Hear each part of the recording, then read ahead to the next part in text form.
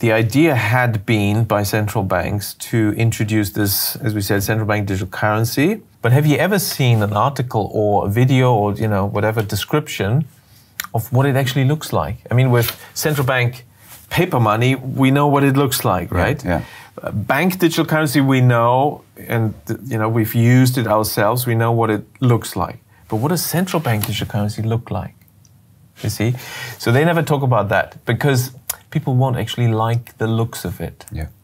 Because it apparently looks, and several central banks apparently, as I heard from my sources, have already fully developed the final stage of CBDC. I mean, it comes in stages, initially likely through your mobile phone, yeah. but that's only an intermediate step.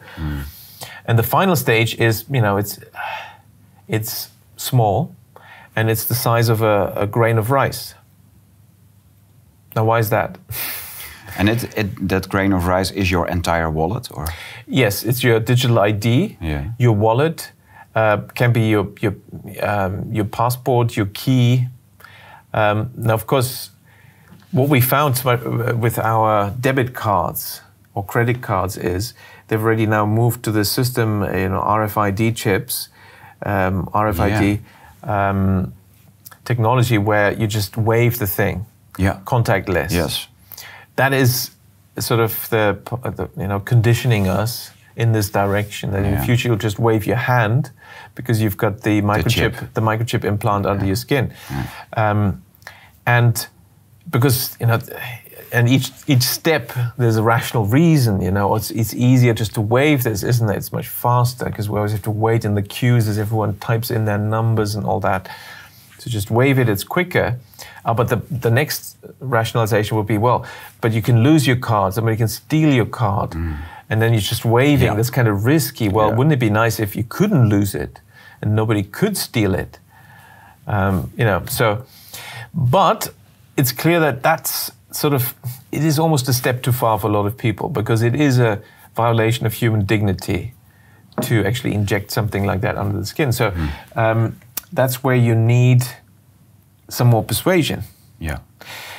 And it's interesting that this concept of universal basic income has been around for around a century, where everyone should get some kind of citizens, you know, payment.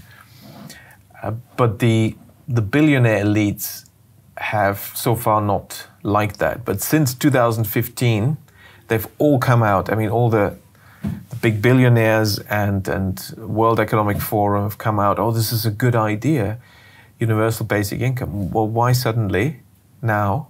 Because now we have the technology for the microchip implant.